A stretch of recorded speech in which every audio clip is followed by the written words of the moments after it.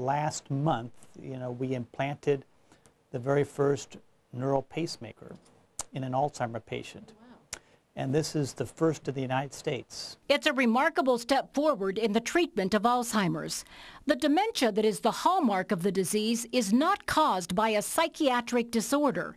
It's an organic disease caused when toxic amyloids form plaques along the surface of the brain and attack nerve cells. These plaques are essentially preventing effective and efficient communication between brain nerve cells. So you're not able to communicate clearly. Dr. Razai has already had success implanting pacemakers into the brains of patients with Parkinson's, but hopes are high that the treatment can also help those with Alzheimer's. It's just one of the treatments we'll talk about Thursday at 7, and we'll also tell you the warning signs and why you can't afford to ignore them. Heart attacks, get them in early, right? Strokes, get them in early, maybe you can reverse it.